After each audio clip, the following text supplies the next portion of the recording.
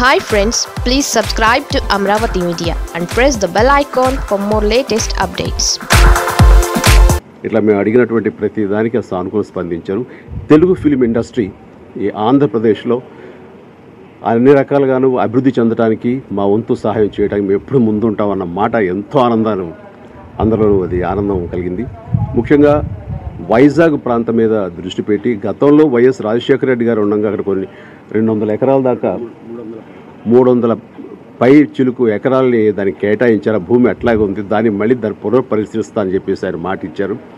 అలా చేయగలిగితే కనుక ఎవరైనా ఇంట్రెస్ట్ ఉండి ఇక్కడ సినిమాలు నిర్మాణాలు చేయాలి, లేదా ఇక్కడ స్టూడియోలు నిర్మించాలి, అవుట్డోర్ యూనిట్లు పెట్టాలనుకున్న వాళ్ళకి అన్ని రకాలుగా ఎంకరేజ్మెంట్ ఇచ్చి ఉత్సాహపరిచే విధంగా వారు స్పందించిన తీరు చాలా అభినందనీయమైంది. అలా అయితే కనుక వైజాగ్ పరిసర ప్రాంతాల్లో సినిమా పరిశ్రమ ఆంధ్రప్రదేశ్లో కూడా బాగా అభివృద్ధి చెందుతున్న ఆశాభావం ప్రతి ఒక్కరిలో ఉంది.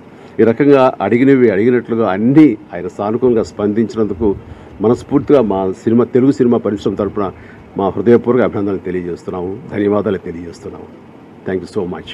ఇంకేదైనా పాయింట్లు ఉంటే మీరు చెప్పండి. సరే అయితే థ్యాంక్ యూ. ఆయన చెప్పాక ఆయన సీనియర్ మంత్రిగా అన్ని ఆయన చెప్పేసి